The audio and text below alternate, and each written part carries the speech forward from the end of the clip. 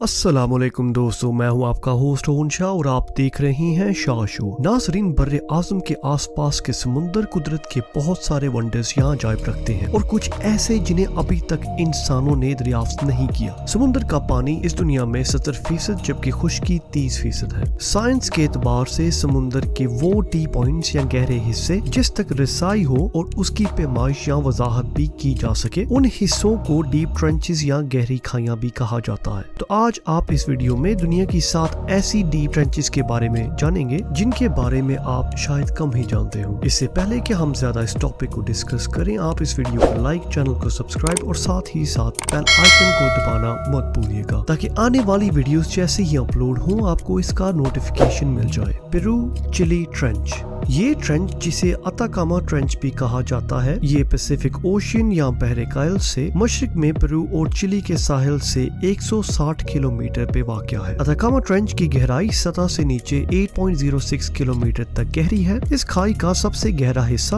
Rich deep کے نام سے بھی جانا جاتا ہے۔ اس ٹرنچ کی لمبائی 5900 کلومیٹر اور چڑائی 64 کلومیٹر ہے، جبکہ یہ تقریباً 5,90,000 مربع کلومیٹر کے رقبے پہ قائم ہے۔ ساؤتھ سینڈوچ ٹرنچ، یہ اٹلانٹک اوشین یا بحر اوقیانوس کی دوسری بڑی اور گہری کھائی ہے۔ اس کی گہرائی 8.42 کلومیٹر کی ہے اور اس کے گہرے حصے کو میٹیو ڈیپ بھی کہا جاتا ہے، جو کہ 956 کلومیٹر تک چھایا ہوا ہے، اور یہ اسے دنیا کی نمایاں سمندری کھائیوں میں سے ایک بنا دیتا ہے۔ یہ جنوبی سینڈوچ جزیرے کے شمال سے 100 کلومیٹر کے فاصلے پہ قائم ہے۔ پورٹو ریکو ٹرنچ، کیریبین سی اور اٹلانٹک اوشین کے درمیان پہ واقع یہ کھائی، جو اس ایریا کی سب سے گہری سمندری ٹرنچ بھی ہے، زمین کی سطح پہ پائے جانے والا 8واں گہرا پوائنٹ بھی کہلاتا ہے۔ اس ٹرنچ کی گہرائی 8.64 کلومیٹر کی ہے اور اس کا گہرا حصہ ملواکی ڈیپ بھی کہلاتا ہے، جس کی لمبائی 800 کلومیٹر سے زیادہ ہے۔ یہ کھائی اس خطے کے بہت سارے المناک سونامیز اور زلزلوں کی باعث بھی بن چکی ہے۔ جاپان ٹرنچ، ایک اور گہری سب مرین کھائی جو کہ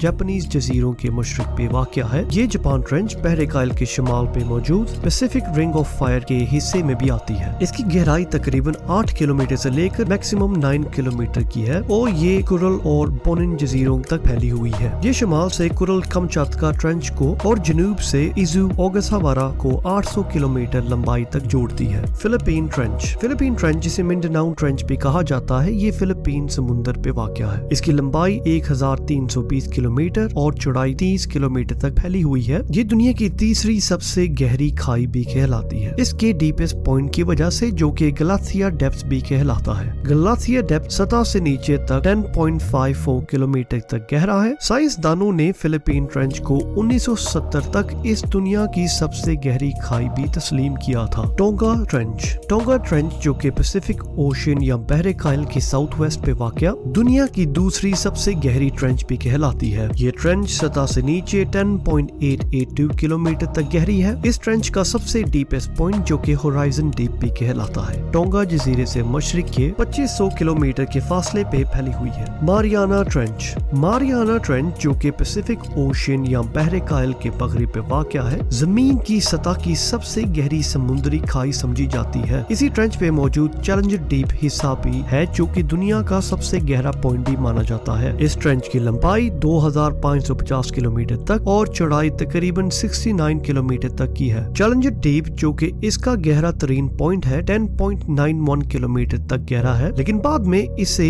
11.034 تک بھی ناپا گیا ہے۔ ماریانا ٹرنچ کی نچلے حصے میں سمندر کے ہائی پریشر کی وجہ سے پانی کی کثافت میں 4.96% اضافہ بھی ہوا ہے۔ اس ٹرنچ میں فلیٹ فش اور نامعلوم قسم کی سنیل فش بھی پائی جاتی ہیں۔ تو ناظرین، اسی کے ساتھ ہم آج کی ویڈیو کو اینڈ کرتے ہیں، لیکن ہماری نیکسٹ ویڈیو کو دیکھنا مت بھولیے گا اور مجھے کمنٹ کر کے لازماً بتائیں کہ آپ کا فیورٹ ٹاپک کون سا ہے تاکہ میں اس ٹاپک پہ آپ کے لیے ویڈیوز بھی بنا سکوں۔ اپنا خیال رکھیے گا اور اس چینل کو سبسکرائب کرنا مت بھولیے گا۔ اللہ حافظ۔